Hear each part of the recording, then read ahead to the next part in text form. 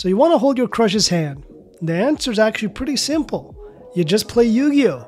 I know that sounds crazy. Alright, just let me explain. So your goal of locking fingers can only be accomplished with this little card. I know it's a JPEG on a phone right now. I ordered it in the mail for this video. It's been weeks. I'm pretty sure my vampire of a mailman stole it for themselves. But that just goes to show how many people are after this card. It must work. Just saying. Now, about this card. How is it gonna get you to hand-holding bliss? Let's go through it and read it together. Offer your opponent a handshake. That's the key sentence right there. That is what we need to open the opportunity. But you'll see later it says if they accept your handshake, meaning it's a choice now. So they could choose to accept it or deny it. And you might be panicking a bit like, oh, they could just deny the handshake.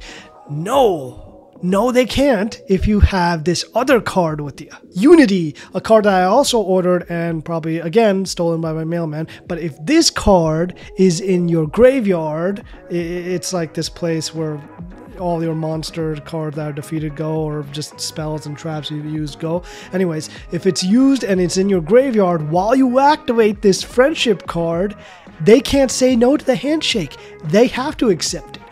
Boom, boom, checkmate. Unfortunately, the bad news is the main card, the friendship one, is a bit expensive, on the expensive side, like $20 if it's damaged, but in prime condition it's like $100. But there's no true price on true love, right? Go get them. Preferably, if you go to the site, order from a user called Khanzai 1998. No affiliation to me, by the way. It's a random user. Just buy from them. They'll treat you right. Unity, on the other hand, is a bit cheaper, and you could do something with that. Or you could do this tactic I did as a kid, where I would take the PNGs of the cards, print it out, and then put it on another cheap card, and there, voila, you got it. You could try that. Also, when you get to the hand-holding part, just don't be a creep about it. Just be normal. You know, don't freak out. Don't have the sweats or anything. Just, it's a game. Shake hands. Boom. You got your goal done.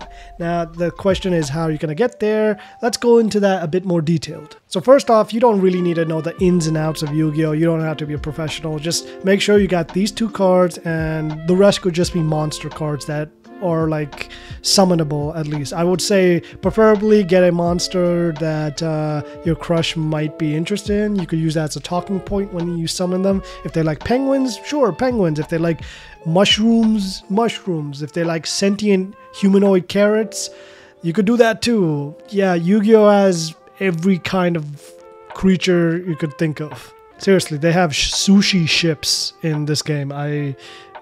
It was strange coming back to Yu-Gi-Oh! After all these years. Alright, so how are we going to do this? If you know your crush, if you're friends with your crush, this makes it way easier. You just go up to them and say, hey, I'm getting into Yu-Gi-Oh! Again. Or if you're already into Yu-Gi-Oh!, just say, can you play a game of Yu-Gi-Oh! With me? Set it up like that. It's just two friends playing Yu-Gi-Oh! If you don't know your crush doesn't know you exist, this is the first step you're going to have to do, is start a conversation. Get to know them, talk to them, and as it progresses, like over time, then invite them to a Yu-Gi-Oh! Match. I mean, it shouldn't be such a big deal. Like, just treat them like a person. They're not some sort of angelic being that it's hard to communicate with them.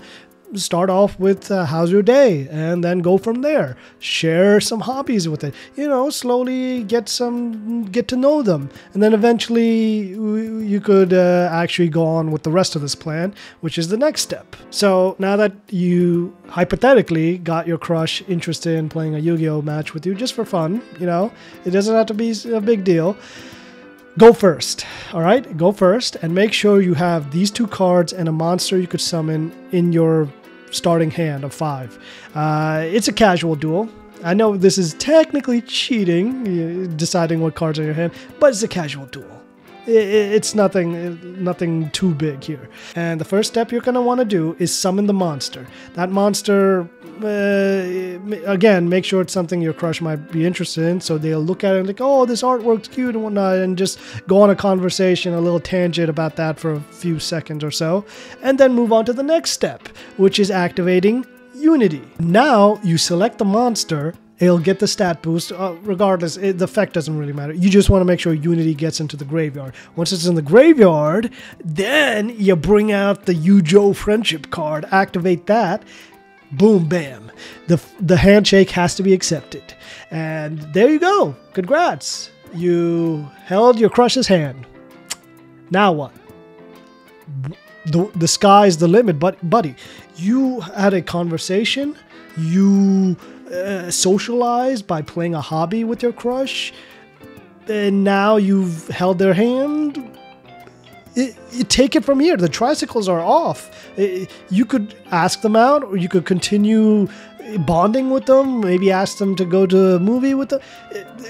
You could do anything now. Well, maybe not anything. Don't go like trying to fight a pack of wolves or something, but you get what I mean, right? You took the steps, you came out of your shell, you played a game with your crush, and if it doesn't work out, it doesn't work out. The thing is, here's where it comes. I made this video for Valentine's Day because, well, this holiday, it can get decent people down. So if you're sad that you're single because of this holiday, just know that this is just a corporate holiday in a sense. It was adopted by corporations to sell their goods. Nothing more, nothing less.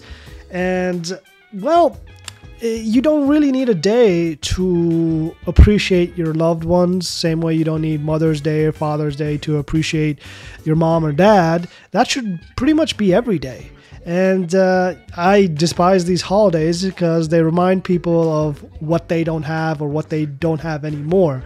Like, imagine someone who's lost their parents, Mother's Day, Father's Day coming around, and that wound is now fresh again in a sense. For some people. Some people are able to be strong about it, but it's just... these holidays don't matter, man. You don't need them. I'm not gonna sit here and say, oh, there's a big fish in the sea, you'll find somebody somewhere out there, because that's not really the point of any of this video that I'm making. It's that you should be happy with yourself, with your own company. It's good to be single. There's nothing wrong with it. And if your goal is to find someone to be happy one day, that's okay too. But just make sure you start with yourself. Love yourself first. Because if you don't love yourself, how can you expect to love someone else, you know? That relationship might not go the way you want it. So lay the foundation. Improve yourself. Be happy with yourself. Enjoy your company. And the skies, well, not the skies. I already used that line. I'm not going to recycle my lines. I don't do recycling. But yeah, the path is open for you.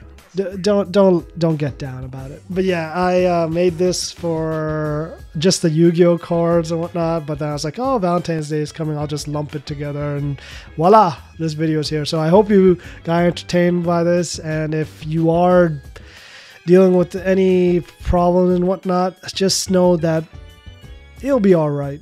And I know that's a very simplification kind of answer for all that, but I honestly think you'll be all right because you're watching this. You think about it, all the problems, all the drama, issues, dilemmas you've been through, they've gone. Whatever you're currently dealing with, that'll be in the past too.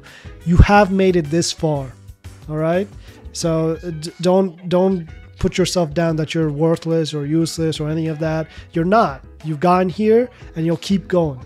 I say that because I myself see what I've gone through and I'm still here. I'm still kicking. I'm still punching and I'm going to keep on going. And I have faith that you will too. But yeah, that's all there is. And I'll see you in the next one.